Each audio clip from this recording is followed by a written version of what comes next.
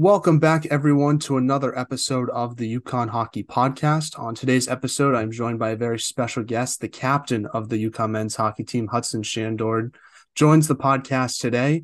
Hudson has 64 points in his UConn hockey career so far and also helped the team to a Hockey East championship appearance during his sophomore year. Hudson, thank you so much for taking time out of your day and coming on the podcast. And how's everything going? Yeah, awesome. Thanks so much for having me, Matthew. It's a real privilege to be on here, and it's going good. It's almost that time again, right? You can kind of feel it in the air. It's getting a little brisk out here on the West Coast, so it's about time to get back in the rink and start going to war with the men again. So it's exciting to be back at school soon. Yeah, obviously I know that you head back on Wednesday. But what's your off season been like this summer, and what have you done anything interesting, whether it's been hockey related or not? Yeah, no, it's been great. I work out with this guy Ryan Kerr, RK4 Development, 5 times a week during the summer, who's been huge in my development kind of as a player, but also as a person too. He trains you to be a really good human and as well as a great athlete at the same time. So that's kind of a staple I always look forward to when I come home. And you try and mix in some fun too. There's a beautiful spot about an hour away from here called Whistler, and I'd recommend anyone go and see it. It's beautiful. Two massive mountains for skiing, mountain biking, beautiful lakes to relax by too during the day. So had a nice weekend up there a couple weeks ago, and yeah, but now it's that time. Start looking forward to season and getting locked in. But we had some fun this summer and a lot of hard work too. Yeah, I saw that a bunch of other UConn guys train with Ryan. Know that Carter Berger was with him. I think Mm. Matthew Wood worked with him a little bit as well, and obviously Connor Bedard, most notably, is also one of his guys. What's it like working with other high-end athletes like some of your teammates and like Bedard during the summer? Does that make you better as well going against those guys in training? Yeah, no, I think you hit the nail on the head. Absolutely, it does. I think the reason that all of us have kind of got to where we are is because of the natural competitiveness that we all have. So I think that does trickle into the gym a little bit, and we all push each other pretty strong. But all those guys, though we do have some competitive moments, they're all really great, humble people. Like I couldn't say enough about the whole group we have in the gym in general is just super stellar all around. They're all guys that I would want on my team or a part of my company and in my foxhole, if you would, instead of in the other one. So it's always fun coming back in the summer and working with those guys. Now, what did your off-season training look like, and what are some things that you wanted to sort of work on for the upcoming season? Yeah, a big thing for me this summer was kind of redefining my stride almost. I think, I was missing out on being a little bit more efficient. So I had the opportunity to work with a physiotherapist named Sean Campbell, who is really expertise is in hockey and being efficient skater, not only a powerful one, but efficient at the same time. So I think, I had some time to work with him and Ryan as a team to allow me to kind of lengthen my stride and get some more power quickly, but also in a more efficient manner. So that was kind of a big focus for me. And off the ice, on the ice specifically more, it would have to be probably my shot, shooting from distance a little bit. I wanted to working on angle changing. I know that's so big in today's game. That just translates so well through every level is kind of being able to shoot through defenders, around defenders, and really make the goalie work and see pucks and battle through screens. So those were kind of two big keys for me that I was working with all off season with some unbelievable people around me. Now, one thing I noticed about your game last year was you did a good job sort of playing different roles in the forward group. I know your sophomore year, you primarily were on the wing, but it seemed like during your junior year, you played more center and had to work on your faceoffs and be more two-way player. How did you sort of work on that part of your game during this summer? Yeah, I mean, I think I'm very fortunate that naturally I can kind of play almost anywhere. I think if you ask kind of most of the coaches that I've played for, whether in juniors or Coach Cav, they would say that they would trust me to kind of play either on the wing or down the middle. And I've played both growing up countless times. So I didn't have to make any huge adjustments. Of course, when you get to college, the guys on the dot are a little bit stronger than the guys in juniors. So that's something that we're going to have to work on a little bit more next year, too, just to become that really elite two-way centerman that I aspire to be. So, that's kind of the one key I would say next year is if I can become a really stellar player on the faceoff dot, I think that'll just kind of help everything, whether that's, getting possession right off it or kind of killing another centerman's confidence also that can play a role in faceoffs too. So we're going to work with that. I know Mike Finnegan did a really good job pre-scouting the centerman last year, so we're gonna go back with him and hit the drawing board, and hopefully we can, as a full group, improve our percentage overall. Do you like ever try to ask your teammates about some of the strategies they do? Because I know Yakam was really good in the face-off circle. I'm curious if you ever talked to guys like him or some of your current teammates, because I know Samu did a really good job as a freshman in the dot to sort of improve that area of your game.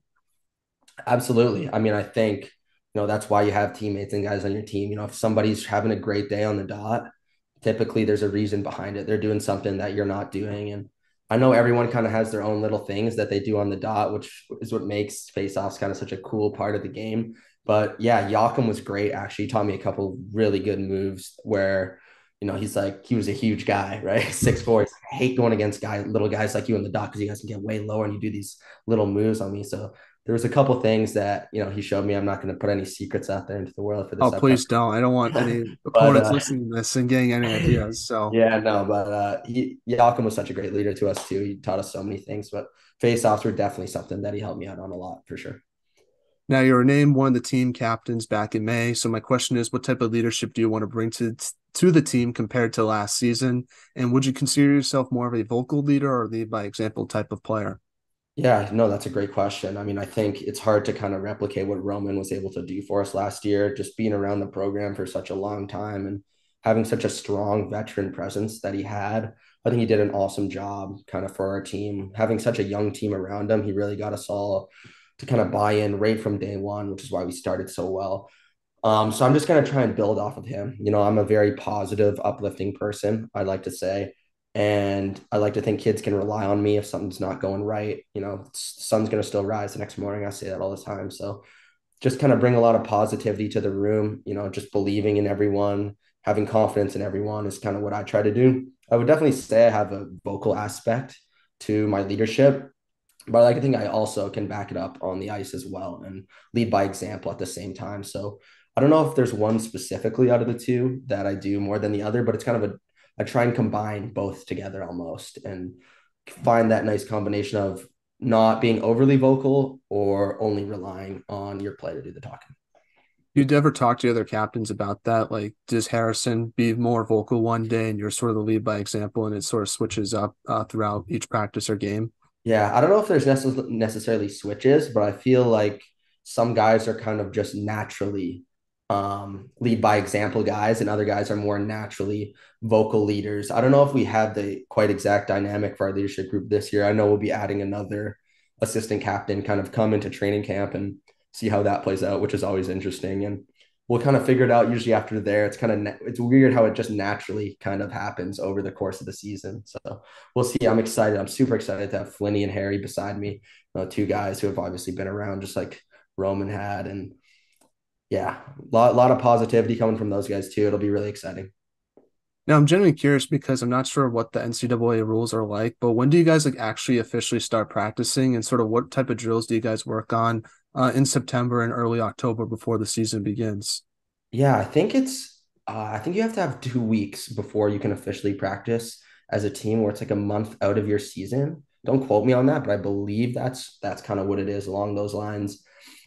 Typically it's kind of, well, it changes every year, to be honest. The first year I was here, we had a kind of a new mix of young and old guys, so we had to relearn a lot of the systems. And last year was a full new team almost, right? So we had to really go back to the drawing board and learn everything from day one, because the way we play is a lot different than a lot of guys have played in the past.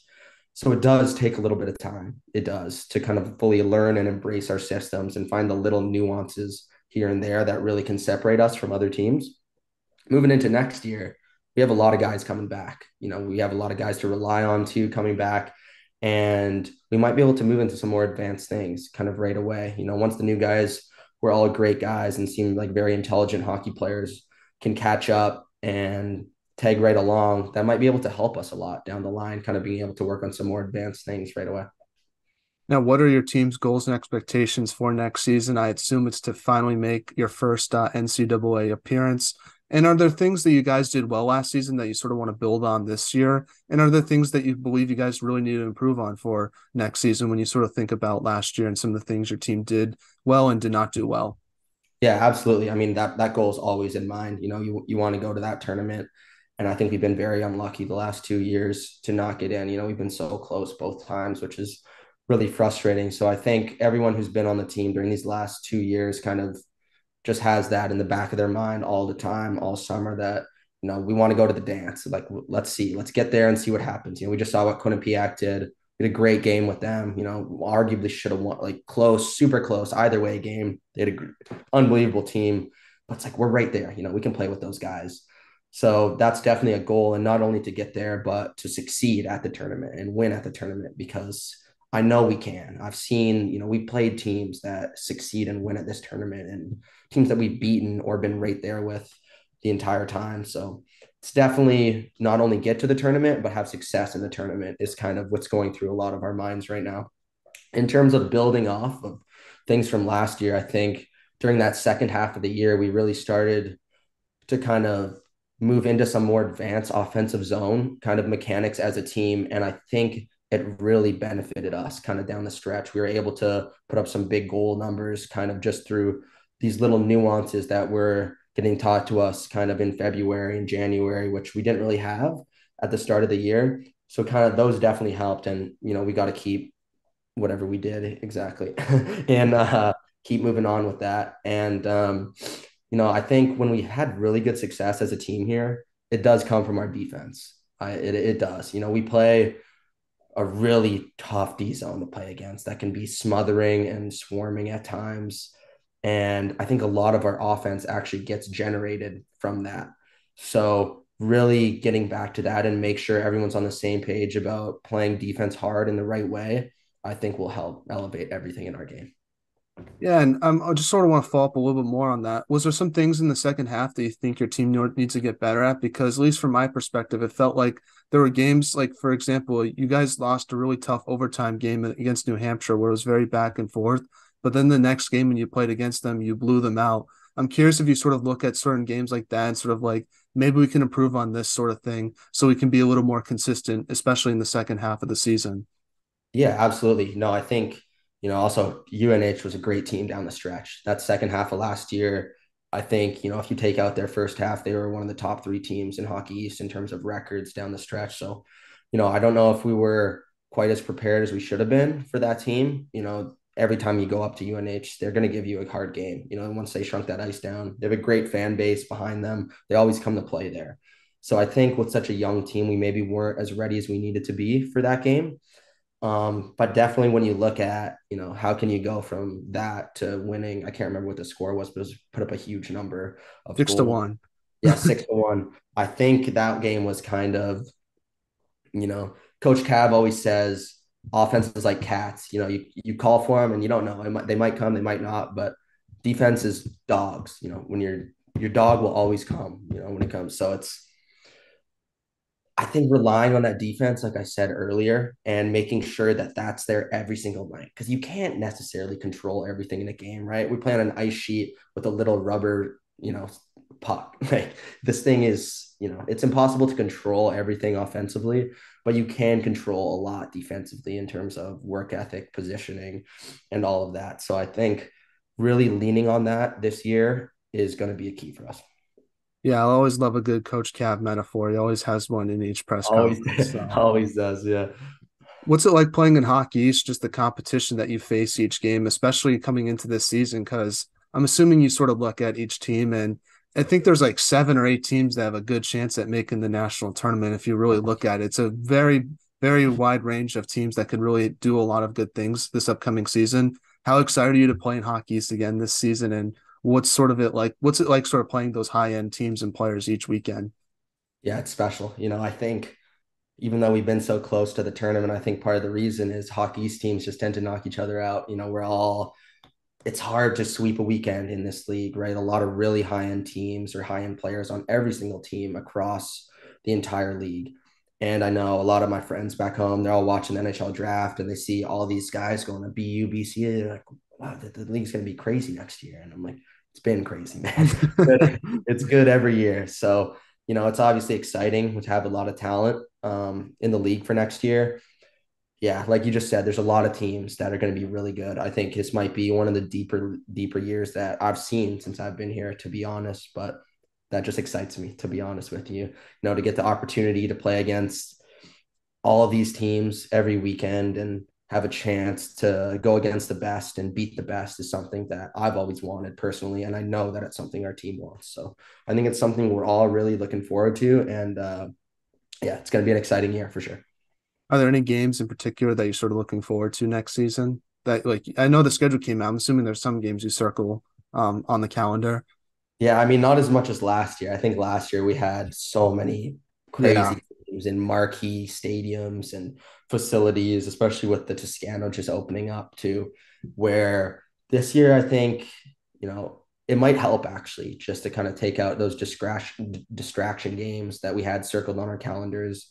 Even though someone might not say they did, it's in human nature not to have those big games circled. So to kind of take those on out of the equation, I think it might actually help us just focus on the day to day of every week, just getting better over the course of the entire season to find our best in the playoff times instead of trying to find our best in December for MSG or January for Fenway, and instead just really trusting the process throughout the entire season to get to the goal that we want.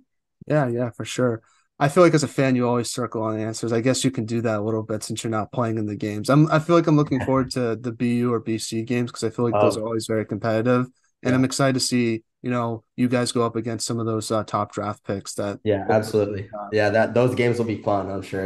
That they always have great teams anyways, both BU and BC. But to add the talent that, they did, it's gonna be those games are definitely gonna be fun for sure. Now, have you had the chance to sort of meet any of the new guys on the team yet? And how do you plan on building a connection with them both on and off the ice, especially since some of them might be your future line mates? I know Torvberg signed his pro contract last season. You guys really worked well together. So I'm assuming you're going to have a new line mate. So how do you sort of build that chemistry with the new players? And have you had the chance to meet any of them? I know they haven't officially been announced, but obviously I think there's a lot of speculation that's true about who those new players will be. Yeah, absolutely. No, I've got a chance to meet all of them, I believe, and they're all great, really great guys. I had a chance to go back in the summer and meet them for a week and a half, and they all seem like really sharp kids and kids that are going to help our team a lot. When guys come in here, I think it can be a little bit nerve-wracking, at least it was for me, about how can I produce right away? What can I do right away? And it's maybe not much about that as I thought it was. It's about kind of accepting the process of where you are right now and where you are going to be in 4 years. And don't get caught up necessarily on your results in the first couple weeks. As a young guy, it's those are going to come over time. These guys are all great players that are going to get results in this league. And I think just accepting kind of the process side of it at the start is so huge for them. And in terms of building chemistry with line mates, I mean, Coach Cav always does a good job kind of bringing lines in and explaining kind of roles to them in a way. And I think that's something we should continue to do as a team as well. And I kind of view line mates kind of very similar to everyone else on the team. I'm just trying to be super positive. We can't expect as a line to go out and be perfect every single shift. So when guys on my line are getting frustrated, even for the course of a period, if we don't have a great period, it's okay, we're fine. Let's brush that off onto the next shift. We don't have time in hockey to sit there and dwell and get upset because that's when you can start stringing those bad shifts together, right? It's okay, let's flush it, move on to the next shift. That doesn't go well. That's fine. Do the same thing. Let's learn from what we could do better. Absolutely is a huge part of it. But once we have that main message, cut it, flush it, and let's move on to the next shift. Let's transition now and talk about the beginning of your hockey career and sort of go back down memory lane with your time with UConn so far. So you're from Vancouver. Talk about growing up there and how'd you start playing hockey? Yeah, I mean, I don't know if it's just the religion of Canada in general, but I think I was on skates about as soon as I could walk from what my parents tell me. So, yeah, kind of just started playing hockey all the time. My parents have some funny videos of me kind of waddling as a baby, listening to the national anthem at Canucks games and just kind of dreaming about ending up as a professional hockey player at some point. So, since then, I moved on, played at North Van Miner for 1 year, then the North Shore Winter Club, which is a very prestigious hockey club, and was very fortunate to spend the majority of my minor hockey days there. before transitioning into major midget and then the BCHL eventually, which is another great league that just happens to be right by my home. So I think I was very blessed and fortunate to play where I was, but to also play in an area that's so competitive in this hockey world where everyone is really pushing each other here all the time just because of the top tier talent that continues to come out of here. Who was your favorite player growing up? I assume it was probably a Canuck. Yeah, it's a hard one. The hardest part is I want to say I love Jonathan Taves, but I just couldn't stand the Blackhawks when I was growing up because they kept knocking us out of the playoffs. But I think, when you look at the Sedins and the way that they played the game, it's unlike anything that anyone's really ever seen. Their ability to just possess and hold on to pucks and tire out defenders and then score on them when they're tired was just so mechanical. It was almost robotic what they were able to do. And, kind of picking up little things about just putting pucks in the right areas for their literal brother was so cool. The way they were able to have such amazing chemistry and intelligence on the ice. They weren't the biggest guys, they weren't the fastest guys, didn't have the best shot, but they were just so intelligent within the game and had such special hockey IQ and chemistry. I think those two are just, yeah, outstanding players and people. I gotta ask you this. You played college in New England. I know a lot of your teammates are Bruins fans. Obviously, you know how big the Bruins and Canucks rivalry was back in the day. What is the chirping like between you and some of your teammates regarding that? Because I know it has to be brought up sometimes. Oh yeah, it might be brought up a little bit too much to be honest, for my liking.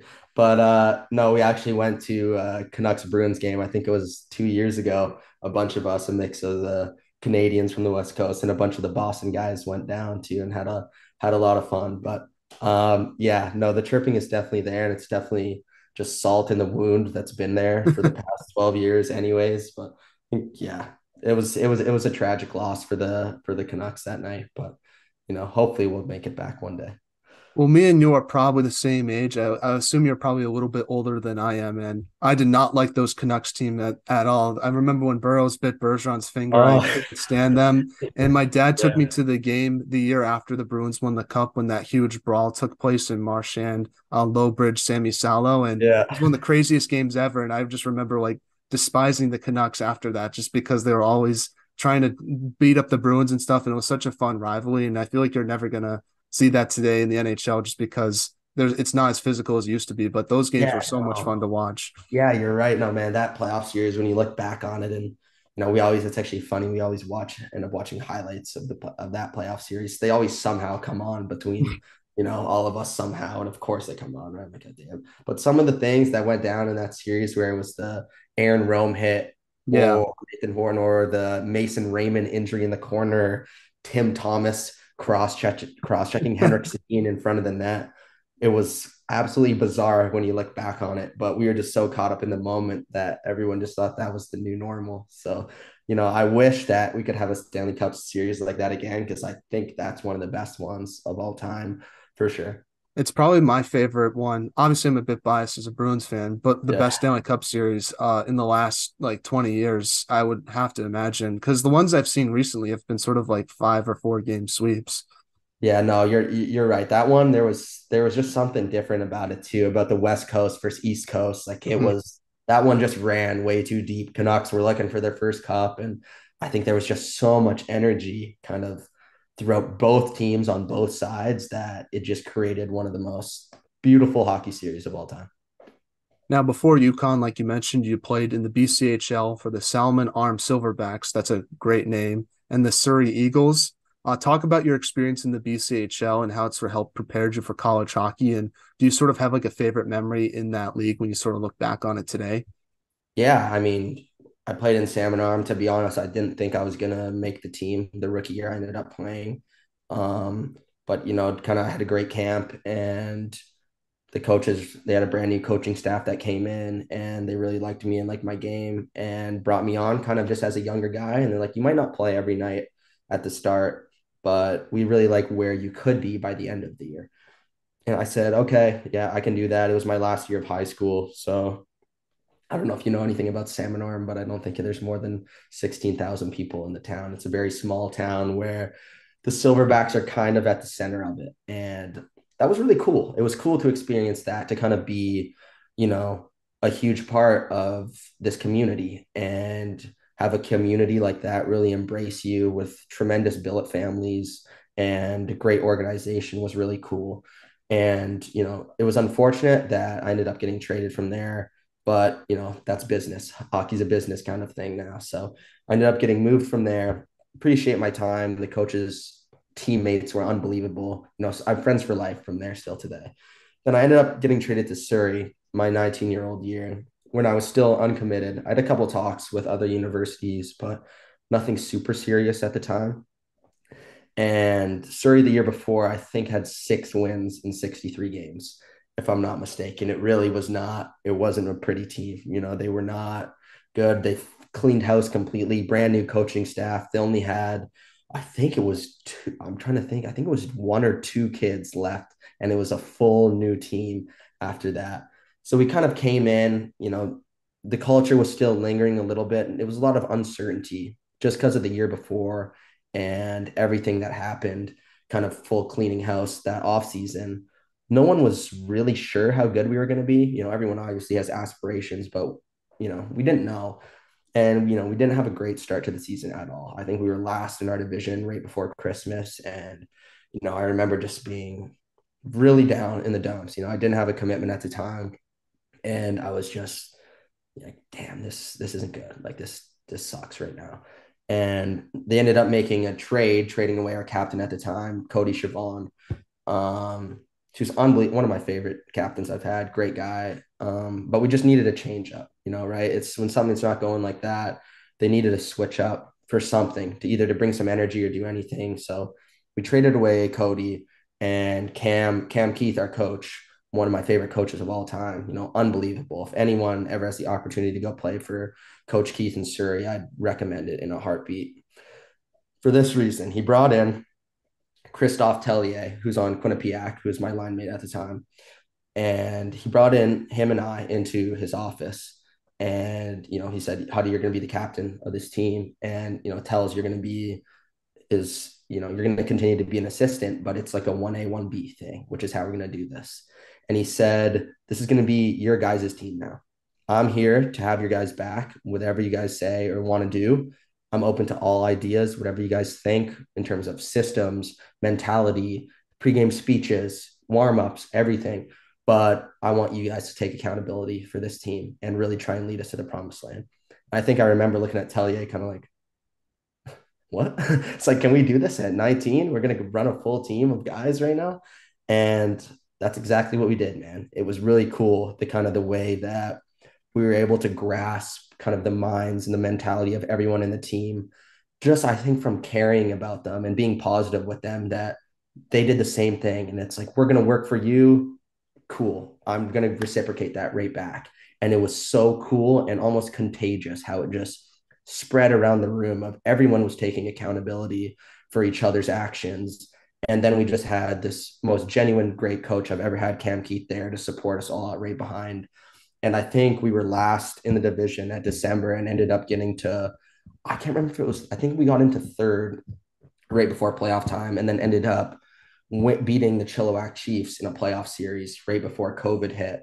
A team absolutely loaded with commitments and draft picks. I know Nikita Nestorenko kind of headlined that team, who's obviously a great player at BC for a couple of years. Cooper Moore, who was an unbelievable defenseman. I believe he's going to Quinnipiac this year. They had Karan, who's going to Boston University as their goalie. So if you kind of look at our team, it was almost like a team full of misfits, is kind of how I would describe it, that were handpicked from everywhere. And the way we were able to come together behind Cam and just through really positive leadership and uplifting everyone at the same time was so cool. Now, talk about your recruiting process with UConn and what sort of made you want to go there versus the schools you might have looked at. Because, like you were mentioning, you sort of had to deal with a lot of challenges during your junior career. So, how did they sort of find you, and how did that sort of connection happen between you and I'm assuming Joe Pereira, because he was the one that recruited out there? Yeah, I think it was actually Heltz was my first Okay. conversation with UConn was with Coach Heltz, but yeah, it was actually kind of just crazy. I think this is, it's actually kind of funny how things just work out, right? It's the only hat trick of my junior career happened at the game where I believe it was Heltz that was there, right? My only hat trick in my junior career. And, he talked to me after the game saying, we really like you. We'd love to have you out on campus sometime soon. And at the time, I had a couple conversations with other schools before that where I knew things were kind of starting to heat up a little bit, kind of down the stretch, the second half of my year in Surrey when we were starting to play really well. Teams were kind of starting to come, and I was like, okay, this could happen pretty fast because it's my 19-year-old year. If I want to leave next year, teams are going to want stuff done really soon. So right after that, we organized a trip with UConn super quick. And at the time, Carter Berger, who lives 5 minutes away from me, was at the school. So I think, having him there as someone that I could kind of rely on who had been there before was super crucial in the recruiting process. And I know that helped make my decision a lot easier. But it was kind of just a feeling, man. When I got on campus, drove through it the first time with Hudson, I'm looking around like, yeah, like I could see myself here. It's a really cool campus. At the time, obviously, they were starting to talk about building new rink too, the Toscano. I think JP might have lied to a few of us saying it was going to be ready our sophomore year, but we'll let it slide with that one. We got it for our junior year, so that's okay. But no, there was a lot of excitement about it being a new up and coming program too, which is something that I just experienced in Surrey the year before, right? Kind of turning a team around and getting it to that next level. So having this same idea and thought process about trying to take a team to that next level was something that really stood out to me and something that I'm so glad that I ended up taking up on. Now, what was like sort of the biggest adjustment you had to make to college hockey as a freshman? Uh, that's a great question. I would say, it's a lot more of a physical game than in the BCHL. BCHL does play, there's a lot of really good defenders that come out of that league, but there's a lot of offense that gets played in that league as well. And I think coming to college where every game has so much on the line, defense tends to just kind of amp up a little bit all over. So the physicality side of it was definitely a bit of an adjustment, but I also think that kind of has helped my game over 3 years too, kind of learning how to deal with taking little bumps here and there and almost using them to your advantage has been something that's actually been able to help me. Especially at Freitas the first year because the smaller ice surface, I feel like it was more physical. I'm assuming, do you remember the Cale Howarth hit against BU where Oh, he like lit that yeah. guy up? I know he got suspended for it, but that was one of the biggest hits I've ever seen. Yeah, there was that one, and there was Adam Karashik absolutely destroyed a guy on UMass. I was angling him up the wall on the left, and then all of a sudden, it's just like a blur that goes right by my head, and I'm just like, "What just happened?" And yeah, Shik's had some huge hits for us that year. Actually, that was the Fridas definitely played into our physical brand that year for sure. Yeah, Adam could eat pucks for days, it feels like. I think he had like almost like 40 block shots that season or something like that. I wouldn't have been surprised, man. It's kind of that he's just like a puck magnet, kind of is what we call it. They just kind of seem to find him all over him and Ryan Wheeler. Shout out Ryan Wheeler. He's another puck magnet. He gets them in practice though, which is tough. Those are always Yeah, tough. yeah. Talk a little about your freshman year. Obviously, it was the pandemic year where you guys played all your home games at Freitas with no fans, but sort of how did you handle the challenge of dealing with all the restrictions that year? Because obviously, you guys didn't know who you were going to play until like that Tuesday of that week.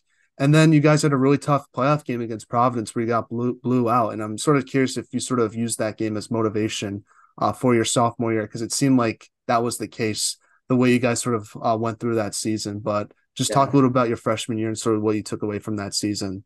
Yeah. I mean, that was a bit of a weird year just because of everything that was going on. But I think having such a great group of guys kind of in the locker room where we could rely on each other was so important, right? Like I just mentioned, Karashik, Zach Robbins, Brian Regali, Wheels, just such an unbelievable, Kale Howarth, unbelievable group of guys, right? That were kind of older where this was, could have been their last year and it's a COVID year. So them kind of, pushing us and motivating us, like this is it, right? Like it goes by fast. This is our last year. And kind of having that in the back of our minds really kind of helped us as a freshman class. I feel like want to be there and play for them at the time. And looking back on it, I mean, that Providence game was tough. It was weird every week. Kind of, you never really knew what was going to happen or what the outcomes were, the games were going to be, or who you were playing, who was going to be in, who was going to be out. It was always wild. And, playing at the Fridas too, with very minimal fan bases there, kind of walking out of the same tunnel. It was kind of weird. And, losing that first playoff game, I think, was a little bit of a gut check for us about Hockey East because I think we were making strides as a program. but we didn't quite have that next step, right? We didn't make it to the next level of the playoffs ever. It was always one and dones before that. So I think, after that season as a freshman class, anyways, I remember, talking to the guys like this is playoffs are a different animal in this league. Okay. And they're like, yeah, absolutely. Now we know, right? So it was a great learning point for us. Yeah, I remember talking to Artem Schlane after that Province game. He said it was unfortunate the way it was because you guys played Province the last game of the season to get home ice, and then you Yeah. had to play him again. He said it's so hard to beat a team two times in a row. So he said it was a Yeah. little bit unfortunate how it worked out, but he said that that game really motivated you guys to sort of know what it's like to play in the playoffs, especially for your class with Twervberg, yourself, him, obviously at the time. And I just thought it was a pretty interesting perspective when I remember him telling me that. Yeah, no, Artie's 100% right there. It's so hard to win twice in a row. And, we actually spanked them the week before too, right? So they definitely came in with a little bit more jam, just having from remember that week before too. Yeah, Zach Robbins, one of the most underrated UConn players of all time. Shout out to him. Doesn't get enough love. And I heard Cale Howarth is the funniest hockey player of all time. I'm assuming you would agree with on that. Yeah, no, I love Kale. He was one of my better friends. He helped me so much that freshman year, kind of showing me the ropes. And yeah, he's one of the funniest hockey players of all time. Yeah, shout out Zach Robbins, so underrated. So fun. I had a lot of fun playing with him and Regali for the first couple games that freshman year. Those guys are two great guys and great hockey players that both don't get enough love either. Now, during your sophomore year, your team went on a run to the TD Garden and made it to the Hockey East Championship. Talk about that run, specifically the games against BU and Northeastern, because as a fan, those are probably the best UConn games I've ever been to. But it seemed like you guys were so dialed in and having so much fun playing those games. I just want to ask your perspective on those two games and sort of what it meant to yourself and the program. Yeah, I think, the reason why we had success in those games is because it meant everything to us. We had such an old team that year with guys who have been around and just never got over that hump. And I think at that point they looked around and said, wow, like now we have the supporting cast, right? Like for, to have such strong depth the year that we did make that run, it was like, okay, we can do it this year. And I think that sense of confidence mixed with desperation at the same time just allowed us to go out and play at our best consistently for throughout that playoff run. And obviously, those two wins, the first one was huge. And then, the second one, I think that year we kind of had Northeastern's number, having an old team that played a really defensive style, matched up really well against, their kind of run and gun young offensive team at the time.